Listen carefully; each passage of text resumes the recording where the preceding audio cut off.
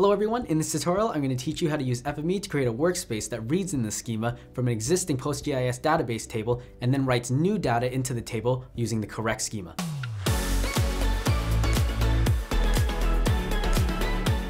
Often, FME Workspace creates database tables that are a duplicate of the incoming data. However, sometimes the user will want to write to a database table that already exists. When a table already exists, the workspace should reflect the table schema, not the source. And this is achieved from importing the schema of that table from the database. When adding a database writer, the import option allows us to use the schema of a database table that's been created previously.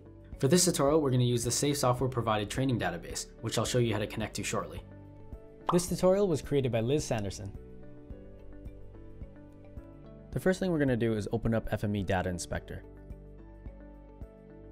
Once it's open, click on the Open button in the top left corner. In the Select Dataset to View dialog, set the format to PostGIS. For the connection, click on the drop arrow and select the PostGIS training connection that you might have set up in the previous tutorials. If you don't have this connection set up, we will set it up now. Select Database Connection, then enter the following connection parameters. Click on Test to ensure the connection works correctly. Once you get the Successfully Connected Database dialog, click on Save to save the connect. Once you've successfully connected to the database, with either the previous created connection or the new one, click on Parameters. In the PostGIS Parameters dialog, click on the ellipsis next to the table list, which will open the Select Table List dialog. Here we can select which table to read. Scroll to find bike paths and then click in the box next to it to select it. You should have public.bike paths listed in the selected items section. Once you've selected it, click OK 3 times to open the dataset. The data should look something like this. That's okay if it looks slightly different. We'll be updating the existing dataset to reflect our data. If the dataset is missing, please reset the database by following the instructions in resetting the PostGIS training database. Now that we know the table is in the database, or you've fixed the database if it's missing, we can begin our workflow. You can now close FME Data Inspector.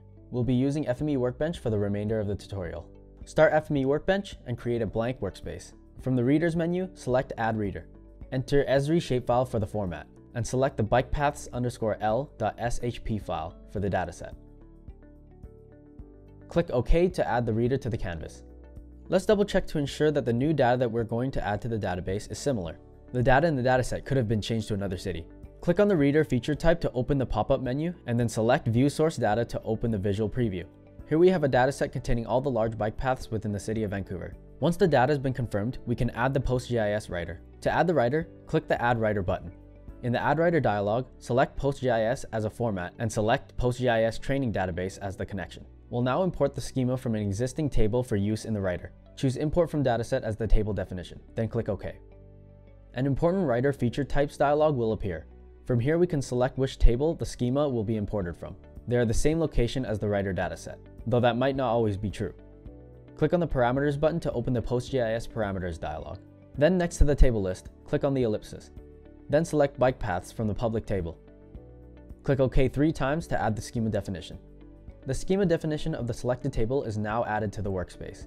Notice that the writer feature type is a copy of the existing database table schema, and not the reader type feature as a standard workspace would create. If you click the drop-down arrow next to each, you will notice that the arrows are yellow and red, which means that the attributes are not correctly mapped. This is due to how PostGIS handles attributes. It has everything lowercase where the attributes coming from the shapefile are mixed case. But we can inspect our data further to ensure that we're using the schema from the original database. Click on the pop-up menu on the writer and select View Written Data. In Visual Preview, you can see that it already has the bike paths data in the database. Additionally, all attributes are the same. Double-click the public.bikepaths writer feature type to open the parameters. Check that the feature operation parameter is set to Insert, and then change the table handling to use existing. This will allow us to add more data to the table without overriding it or removing it first. The reader and writer feature types now need to be connected. Connect the bikepaths_l reader feature type to the public.bikepaths writer feature type. But you can see the attributes are still not mapped. To quickly correct this, right-click on the connection line and select Auto Connect Attributes.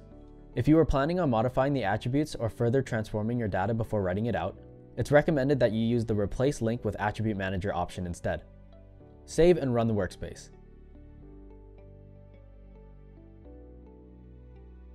Once the workspace has finished running, click on the public.bikepaths writer feature type to open the pop-up menu. In the pop-up menu, click on the View Written Data button to open Visual Preview. The bike paths table should now have both large and medium bike paths within Vancouver.